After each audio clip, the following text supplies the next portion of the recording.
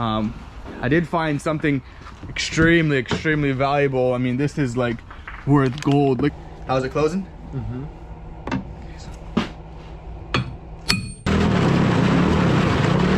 The guy's like, what the heck? Pretty good, huh? What is up, guys? Good morning and welcome back to a new episode from Backyard Boys. If you guys are new to this channel, please lightly tap that subscribe button down below and don't forget to turn on your post notifications. And welcome back actually to another beautiful sunny hot day here in Washington. It is super nice, probably like 80 degrees outside. Don't mind the comb, just kind of look cold. But anyways, we're gonna go ahead and debunk the question of will this Audi S4 over here fire up. We did get this new part over here from eBay, and this is actually what is broken right there, and it's right here. So we don't need this whole entire whatever this thing is, we don't need that. We're just gonna go ahead and unscrew it right there and slap it on over here, and then we're gonna yank this belt out of here and see if we can put the new serpentine belt on and fire this thing up. And also we're gonna go ahead and put the car on the frame machine. I'll show you guys a couple of things that started coming in for the car, that way we can get working on it. We still are waiting for headlights, but hopefully those come in sometime soon. This is the reinforcement bar over there. Everything is dealer parts. Here's a radiator. Over there we got the front bumper and the radiator support. That's the majority of the parts that we need. We actually do have the hood as well, which is outside. That's the majority of the parts we need to get this thing on the frame machine and start pulling it, start seeing how things are lining up, how things are matching up, make sure everything fits. But without further ado, guys, let's go ahead and change that part out. And oh man, I told you guys earlier, this weather is just killing us, but it is what it is. We got to keep working, getting things done. So let's get that puppy switched out. Let's do it. Let's go. Minor interruption, boys. We just had to run down to O'Reilly's, pick up a torque set, 12-sided torque set, basically a star bit to unscrew that over there, because we don't have it. So let's get back to work.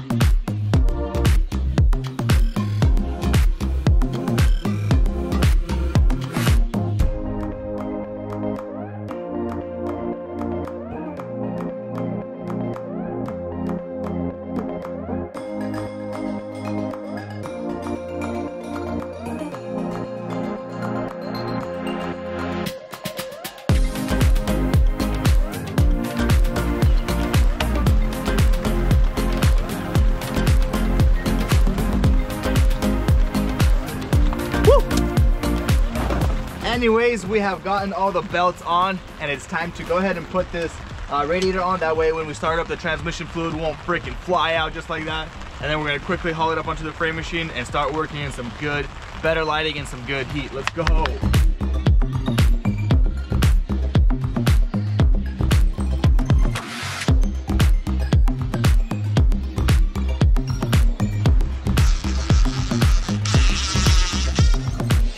Anyways, we got everything on and everything is ready to go ahead and run the car up on the frame machine. And since it's dark outside, I'm gonna go ahead and set the time lapse up right here. That way you guys can just see what we're doing, and then I'll catch you guys when we start clamping down the car, or anyways, just start working on it on the frame machine.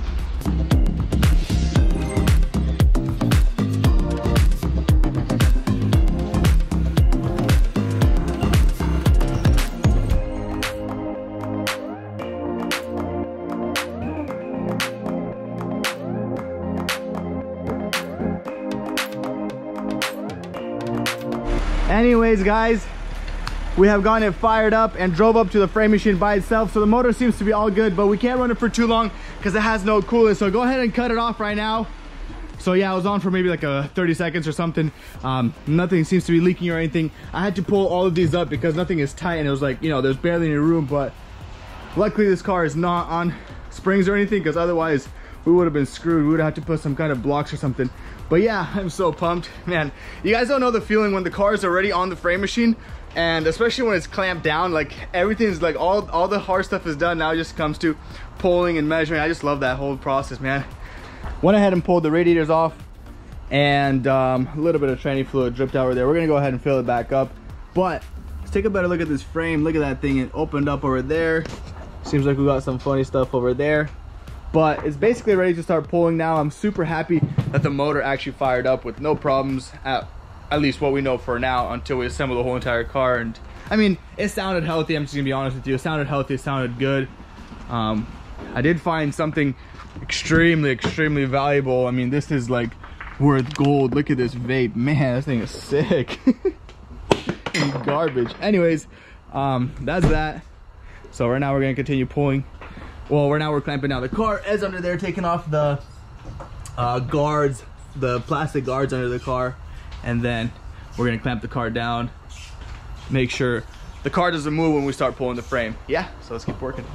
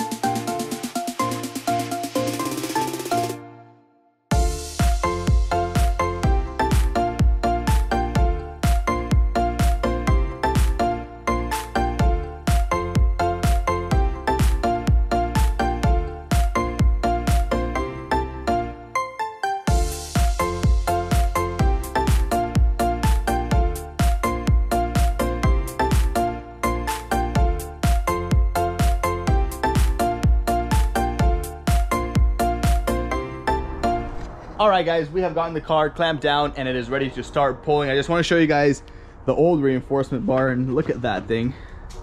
Definitely took some kind of impact there. And then you got this like weird aluminum overlapping over here. So we're not gonna start pulling tonight. We're actually gonna do it the next time we're here. So I'll catch you guys the next time we are here. All right, guys, well, I don't know where we left off last, but all I remember is the car is now on the frame machine. It's clamped down and is ready to start pulling. It's about a week and a half later now. As you guys can tell, it looks a little bit different because of all the snow, and we've actually pulled out a couple cars this morning already because that corner right there is extremely icy. And if I do get any footage, I'll drop it in the video, just show you guys how icy that is. They already knocked down the mailbox and knocked down the sign. But let's go back inside the shop. It's freezing cold out here. It's pretty darn cold. I went ahead and turned on the propane heater inside the shop, so we should be chilling. It's getting a little warmer, but still, you can clearly see that it's negative 48. Look at that name. All right, go ahead and set this time lapse up, start measuring. We got all our parts. Majority, the headlights came. That's exactly what we were waiting for, actually, the headlights. Because, I mean, we can set the gaps up without the headlight technically, but it's obviously better to go ahead and proof it, make sure everything fits, make sure, you know, things match up evenly. I'm the type of guy that will measure 7 times and weld once rather than the opposite. So without further ado, let's get this thing set up, start getting the, we'll move the post to where we needed to the proper angle to get this right here pushed out that way, because it seems to be that this frame rail is pretty straight, but we're not going to count on it just yet because we do have some markings here. We got a little funny bend right here, and I hope you guys can hear me with that propane heater still going. Dude, that thing's barely lighting up. It's so cold in here. Usually those things are like fire red, but let's go. Anyways, forgot to mention that before we pull the frame, we're actually gonna go ahead and change this pulley. You guys can kind of see it's chipped down over here, and then we got this high pressure fuel pump sensor. We're gonna change as well because it's broken right over there. And then once all this miscellaneous stuff is done, we're gonna pull the frame. Woo!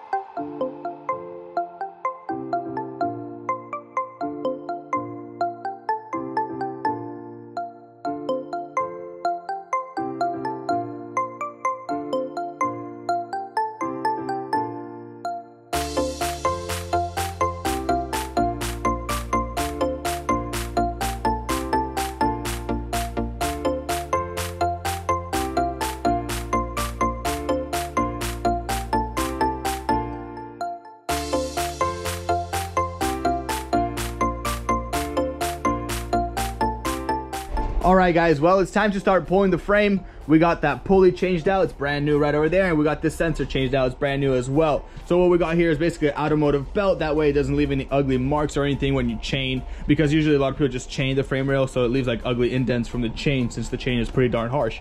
But we got this belt right here, and it's a comfortable belt, makes no pulling marks and everything beautiful.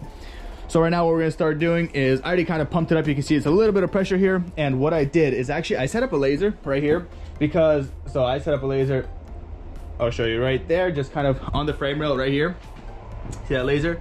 And let me explain the reason for the laser. It's not like to make final measurements or anything like that, but oftentimes when you're pulling the frame moves so slow, it's like so gradual, and it's hard to tell how much the frame rail actually moves. And then when you release the frame rail, it moves back like 2-3 inches. Well, it depends on how much you pull it, obviously. So that right there, this laser actually helps me kind of guide. So I know I set it right there, and then when it moves, I'll release it and it'll move back to that. I'll kind of measure the distance between the laser where it was and where it is, and that way I can tell how much the frame actually moved.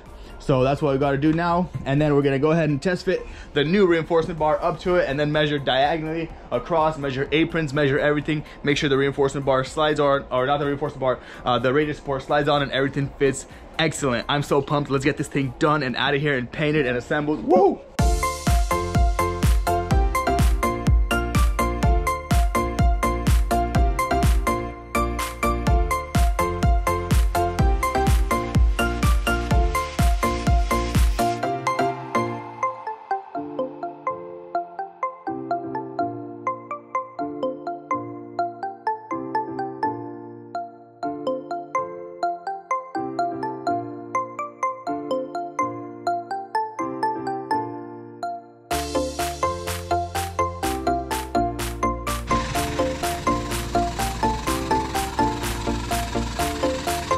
You can see this laser right here, this laser bead is moving. It was right here, so it moved already about 1.75 inches about. We're gonna move all the way about to here because it's gonna release and shoot back to right around there.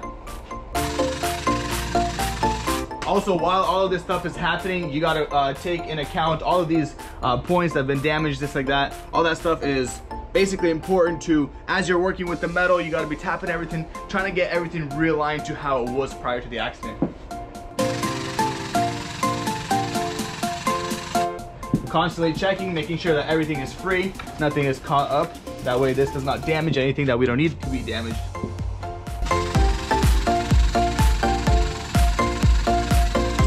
Another thing is, you don't want to over pull, because if you over pull, now you got to set this leg up on the other side and pull the other way. So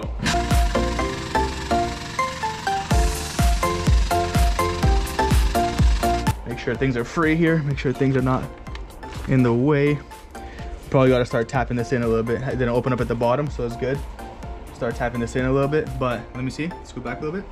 Let me see how, just kind of, what I do is I kind of just make it like physically look decently straight, and then we start realizing, input the reinforcement bar. Our goal right now is to match up these bolts with these right here on the reinforcement bar. So that's what we're gonna do right now. How we do that is also basically measure from this bolt to this bolt on the reinforcement bar, and then roughly get it closer here, bolt the reinforcement bar up, and we can start pulling both the frame rails if this one is off at all. So definitely needs more pulling. It's easily you can tell.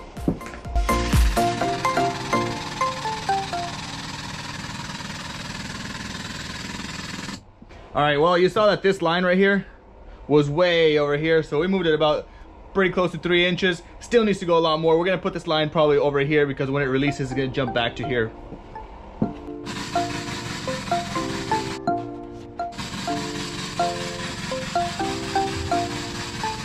Okay, that looks pretty good right there. If you can kind of tell from the top, you can sort of see it's much more straighter than it was. But don't forget, this is gonna jump back a lot, and you guys can tell that this is already getting pinched together without us doing anything at all. So I'm gonna go ahead and move it just a hair more, start tapping that place up here, making this flush, and then release it and see what it likes to do.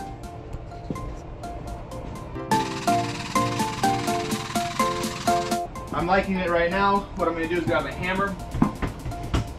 Just gonna reach in there and tap this thing closed.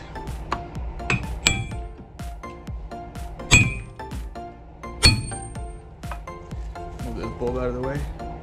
How's it closing? Mm-hmm.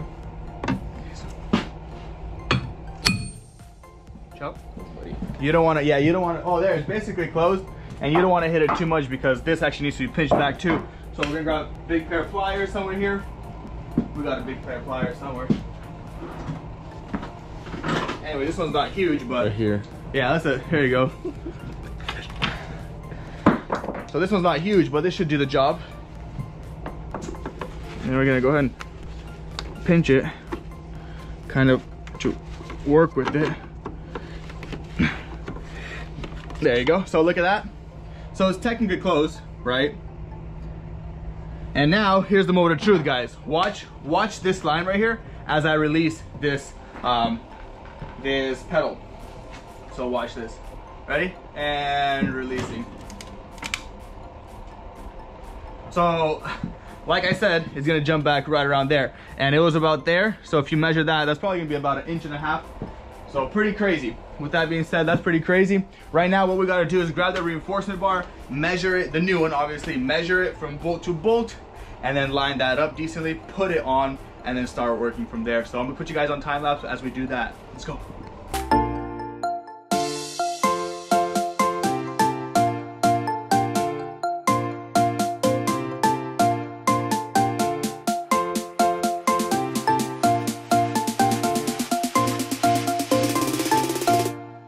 Well, we have gotten some pulling done, and definitely not all of it. We ran into a stupid problem, which is, this is literally what pisses me off about auctions and people at the insurance companies. Like when I worked at the insurance company, I would drop all the bolts into baggies and into the car because of reasons like this. So here, we need a bolt that goes from here to the bottom of the rebar. It's about, what is that, like 5 inches long? And let me show you guys the original rebar. Fridge, like this actually pisses me off. Look at this. This is the original rebar. Boom, boom, missing, missing. Boom, boom, missing, missing. Now, it's our job to go ahead and hunt for some bolts. You know what I'm saying? Where it kind of like postpones the job right now. Whatever. Guys, right now what we're gonna do is go ahead and test fit the fender. Just kind of slap it on there and test fit that hood, put that hood on there, and just kind of see what the gaps look like, just for a rough draft.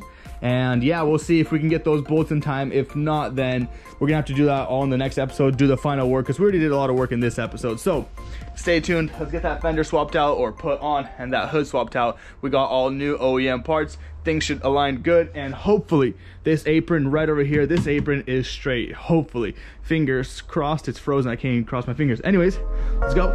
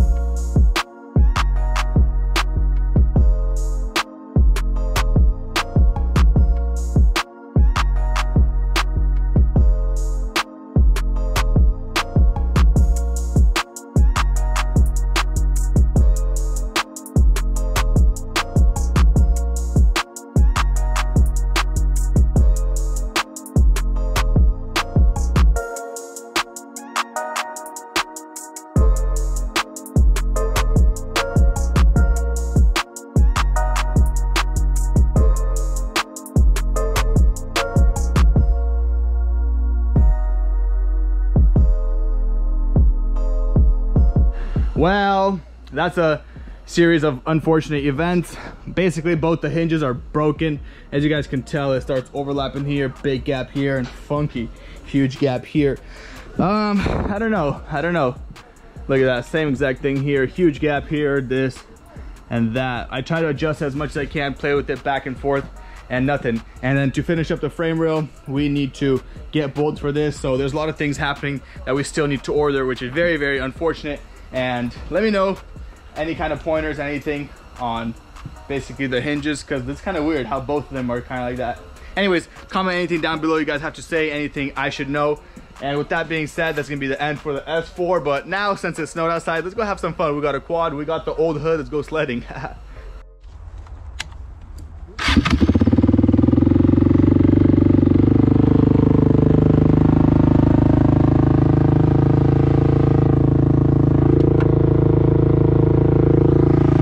You're thinking what I'm thinking?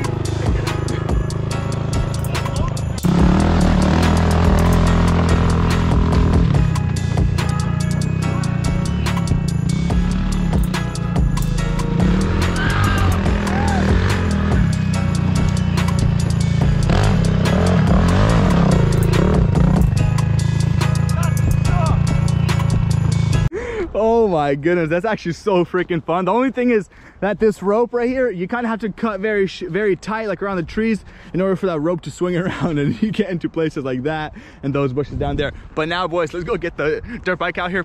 Let's do some wheelies, yeah? Let's go. One more.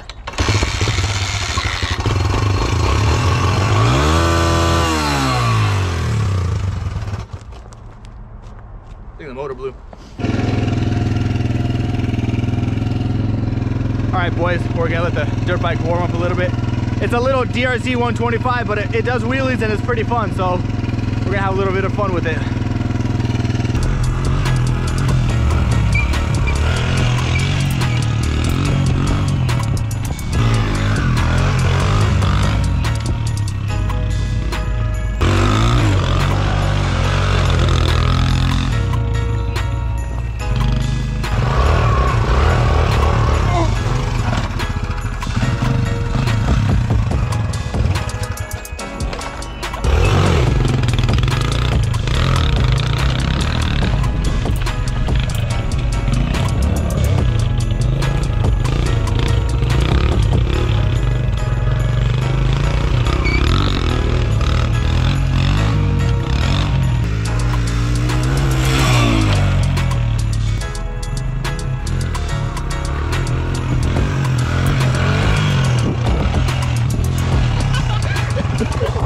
What's up?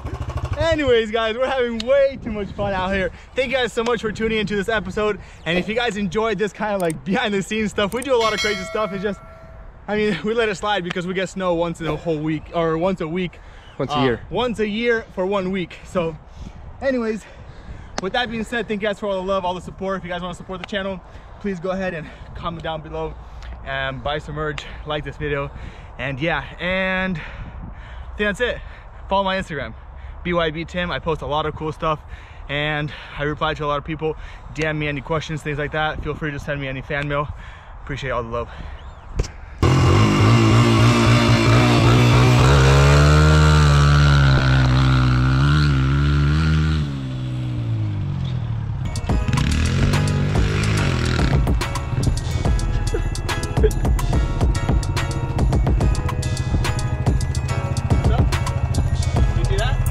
No.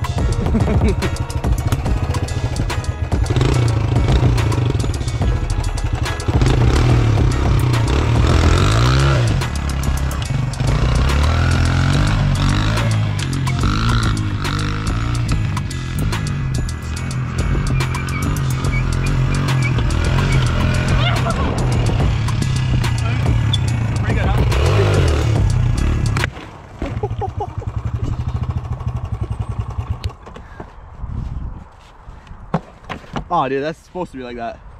It's a special feature. Basically, the fender flips up, and yeah. No, the thing is, I mean, I can explain. It was snowing outside. You know what I'm saying?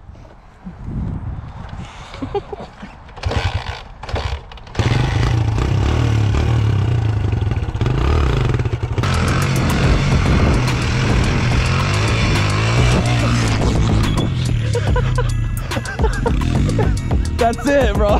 That's it. Ow. So game over. We're going home. Okay. You should turn around. Turn around. All right. Well,